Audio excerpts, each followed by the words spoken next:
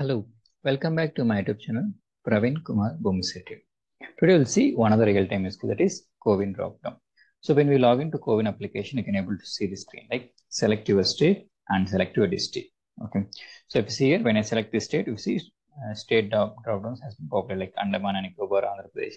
So whatever the states are there, it will be populated here. So when I click on Andhra Pradesh, only Andhra Pradesh districts needs to be populated. So when I click on Telangana, only Telangana district needs to be populated. So we'll discuss how it gets populated. Hope the requirement is clear. Okay. So in order to solve this requirement, you should have better understanding of the following concepts like DDM, data definition language, that is create statement, DML. So data manipulation language, that is insert statement, TCL, transaction control language. Select DRL statement, data retrieval language. Where class used for filtering the condition. Constraints. Okay, you should know what is constraint, what are the constraints available in Oracle. So primary key, foreign key. So these are the constraints you should know, and not null constraint. So in this requirement, will you make use of primary key, foreign key, and not null constraint. And init cap, order by class. Okay, if you know this concept, it is very easy to understand the requirement. Okay, and also alias, column alias.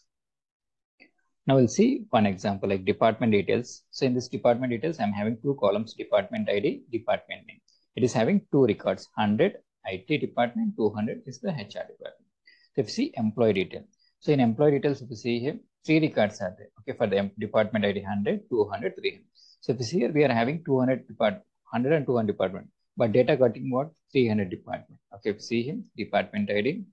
So 100 department, 200 department, but we are data getting populated. So this is what this is invalid data. Why? Because see, without 300 department, we are having the employees working for 300.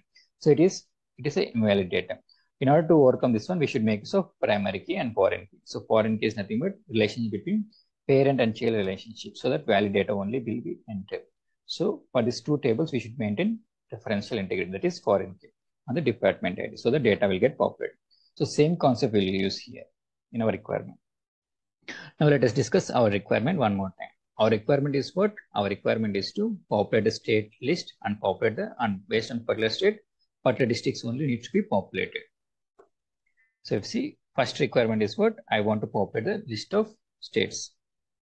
So for this purpose, I am creating one table, that is state list. It is having two columns, state ID, state name. So I'm creating primary key, and if you see here, this is the state name. And in a similar fashion, I am creating one more table, that is district list. It is having three columns, district ID, district name, state ID. See, state ID is the parent table, state is the parent table, and district list is the child table. So how I'm linking by using foreign key, state ID, number, references, state list, state ID. So this is nothing but foreign key relationship. Okay. Parent and child relationship. By using which column? State ID. Hope this is clear. Okay, this is very important. Okay. So primary key, this is the state ID, this is the foreign key. Okay. So parent and child relationship established by using state ID column. Now I'm populating some dummy data. So if you see here, first state list, I'm populating 5 records: Arunachal Pradesh, Telangana, Andhra Pradesh, Tamil Nadu, and Madhya Pradesh. So these are the state IDs, these are the state names. Then in a similar fashion, I'm populating data for district. If you see, for Andhra Pradesh is what? 3. So state ID is 3. So for if you see, district ID, district name, state ID. So 3. In a similar fashion, if you see, dummy data for Telangana district. So why I have populated 2 in the sense like, if you see, for Telangana state ID is 2. That's why I'm putting 2. Okay, one more time. So I'm creating one table, state list and district list. State ID is the common for both tables. Okay, so I'm populating data. State list, if you see, for state list, I'm having the 5 states, state ID, state name. And if you see, for Andhra Pradesh, I'm having 1, 2, 3, district ID, district name, state ID. If you see, 3 is nothing but 3 is the Andhra Pradesh. Okay, state is the Andhra Pradesh. In a similar fashion, if you see, 2 is what? State ID for Telangana. So we are having linking by using state ID, state ID. Hope this is clear. Now we'll first requirement is state dropdown. Okay, see, I want to display the dropdown like this.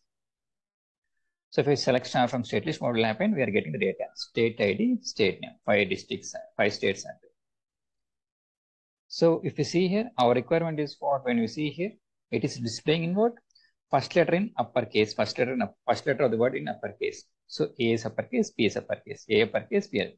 How it can be achieved by using init cap. And also if you see AA, AB, This is nothing but sorting. So we need to perform init cap operation as well as sorting operation on the state name. So if you see, this is our table data.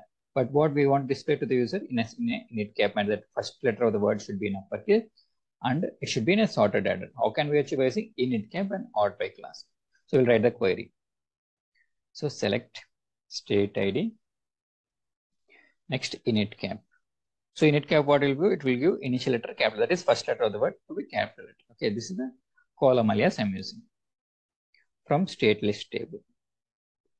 So if I use order by class, so order by 2 in the sense like second column I am sorting. So it is an ascending sort. So by default, if you see ascending sort. So we'll get requirement like Andhra Pradesh, Arunachal Pradesh, Madhya Pradesh. Okay, it's a sorting order, and if you see first letter of the word in uppercase. The first requirement is completed. Now we'll see after selecting the particular state, I want to display particular records, particular district record. If I select for Andhra Pradesh, this ID, if you see, this ID is not 3, should be populated with query. Okay. So second requirement is that based on a particular state, I want to display the particular districts. So if you see here, state list table and district list table. Okay, if you see, this is the state list table I have created. It is having 5 records with 5 states. And if you see here, this is the district table with district ID, district name, state ID. So district, okay, if you see, I have populated for 3 in the sense like what? 3 is nothing but what? It said Andhra Pradesh districts. Kadapa, East Godavari, Chittoor, Andhra Pradesh district. Hyderabad, Medak, and Adilabad are which states it is? Telangana's districts. So select star from, if you see him, this is related to Andhra Pradesh district and this is related to Telangana district. How can we identify by using state ID? If you see, state ID has been there so that we can able to have parent and child relationship. So if you select for Telangana districts, 2 should be populated the particular query. If I select for Andhra Pradesh, 3 should be populated. So we'll write the query. Select district name, district ID. So init cap is to make the first letter of the word in uppercase. District name is the column alias from district list. So where state ID equals to 3. So 3 nothing but it's an Andhra Pradesh districts. So we need to sort them by using second column. So if here we get the district name. Okay. So this is in a sorted manner. And if you see init cap, first letter of the word in uppercase. Hope this is clear. Now we'll see one more example, that is Telangana. If I select for Telangana districts needs to be populated. So for Telangana ID is there, this ID should be passed to district ID, district details table. So we'll see. So if I select for Telangana ID is there. This ID like 02 will be populated the district list table. So that only Telangana district will get populated. So district ID. Same thing, only state code will be modified. So district name is the column alias from district list. So where state ID equals to 2. 2 is nothing but it's a Telangana state code. Order by 2, 6, on sorting by district name. So if you see here, we're getting the same result. Okay. In what? Ascending order. Okay. Hope this is clear. So from August 23rd, we are starting a new PLSQL real-time training program. It's a 5-week program. So in this, we'll cover like real-time use cases. With all the real-time cases we can able to cover. So if you are interested and if you are interested to join this batch, you can able to reach out this number. Okay. So I will guide you on this thing. If you like the content, subscribe and share the channel. Thank you for watching.